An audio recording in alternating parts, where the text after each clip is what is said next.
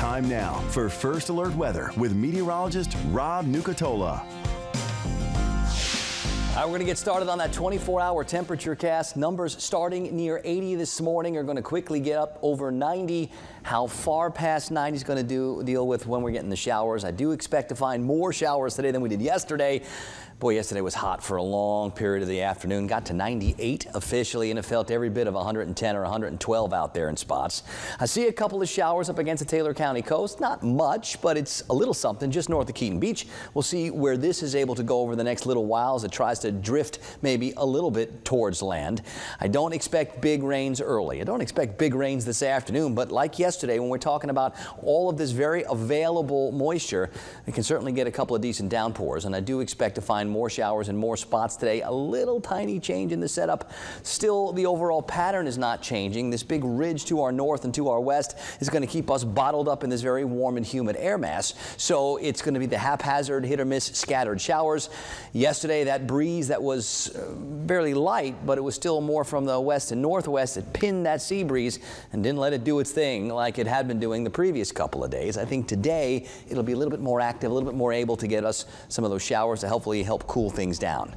Let's talk about those current numbers. 77 in Thomasville, and that's one of the cooler spots. Tallahassee and Valdosta starting off at 79. That third row, those dew point temperatures, that's what makes it feel so sticky outside. Anytime those are up over 70, it's uncomfortable. Anytime they're up over 75, it's really uncomfortable. And as they creep up closer to 80, not only is it icky, sticky, gross out there, but now that's very explosive air. So when we talk about showers and storms, now you can get some of those bigger ones mixed in there. So we're watching for all that today. It's 81 this morning in Mariana. It's 81 this morning in Camilla. Tifton's checking in at 80. So is Dothan, Alabama. We said the cool spots, Thomasville, Blakely, and Live Oak at 77. Normal morning temperature should be like 72 or 73, so we're running 5 or 6 or 7 degrees warmer than normal. A little breeze is trying in a couple of spots. The breeze will be mostly from the south and southwest today. I haven't seen a lot of fog just yet, but you do feel the air so heavy, so thick when you step outside, so some fog could form quickly in areas where the winds calm down. Not a lot going on across the southeast. There hasn't been for several days. We're pretty quiet weather pattern. It's not a real comfortable weather pattern, but it's not a real active one. I think the scattered showers will try this afternoon, 2, 3, 4 o'clock. Hopefully we start to see some. Same again tomorrow. Today and tomorrow both, it's a fairly similar setup and pattern to what we've been having. We'll see if the afternoon sea breezes can kick up some showers with all this warm, humid air in place. Now, as we get to Sunday, we start to change our focus a little bit more and see what's going on with all this noise in the tropics. And it doesn't feel like, at least as of now, big deal for our area. Now that absolutely can change. So please just keep checking in with us. We'll have updates as we watch the evolution of this energy that right now is just getting onto the eastern tip of Cuba. The more land it interacts with, the harder it is for this to develop. Right now I see some decent convection north of Cuba, south of Cuba, on Cuba, but it feels like the core, if there is one, as it tries to organize, is interacting with that island right now. And the longer that it stays over land, the harder it is for this to develop. So for the next 24 hours or so, I don't expect a lot of rapid anything. The sooner it gets off of land, then it'll be able to start trying to turn into something. This is a version of our futurecast that we tweak a little bit for the tropics, especially when something gets into this part of the world.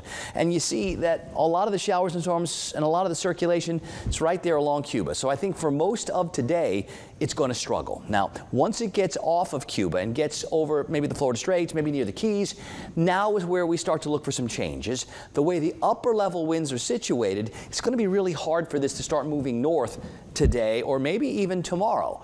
But once it does start moving north, that will also make a huge impact to where we expect this moisture and energy to go. And at this point, we can only call it moisture and energy. It's not an organized developing system. It's still an invest, which basically means it's an area of showers and storms that we're checking out.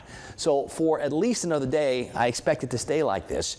The sooner it gets moving north or the later it gets moving north, that'll make a huge difference in the way our forecast evolves.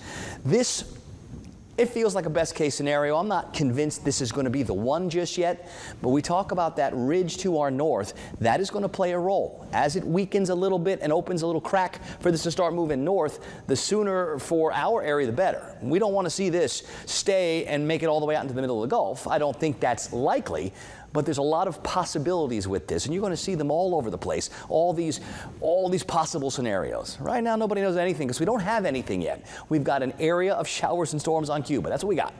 Give it a day, and once it gets off of land and it starts to get over the water, now we'll be able to really start locking in and fine-tuning, and that's when we'll be able to come up with a much better forecast. For the time being, the chances of development, 50-50 for the next 2 days. Feels like a little less than 50-50 today because of that interaction with the land in Cuba. But I think once it gets off that land, that's when we would start to see some rapid development. That's when it looks like something may happen, and that feels like we're talking tomorrow or really late tonight. So we'll watch, we'll update. I'll have all kinds of updates for you all over the social media today and all weekend, I promise. On the Gulf today, west and southwest winds 5 to 12, seas 2 feet or less, mostly smooth in the bays. Now, the Gulf and the marine forecast is going to change a bit based on the evolution of Invest 97L. And when that happens, of course, we'll update that for you too. 70s and 80s on land this morning, really muggy. The hazy sunshine will heat things up. Hopefully we get more showers and sooner than we did yesterday. Yesterday they were just a couple of scattered ones here and there, and boy was it ever hot. I think today mid-90s, hopefully not up into the upper 90s because there should be more showers. I'll leave the rain chances around 60%. Those showers will fizzle. It will stay very muggy overnight. We're going to do it all over again tomorrow just like we're doing today. Now I start to lower the temperatures Sunday, Monday because that's when we start talking about that tropical moisture. At the very least, I think what that does, it gives us more clouds and better chances for showers. We'll see how we have to adjust the forecast. At this point, it feels like that system is gone by Tuesday, Wednesday, and that's when more hot comes back, but hopefully a little less humid. We've got time to get to all that. Please keep checking in with us, I promise. Lots of updates all weekend long.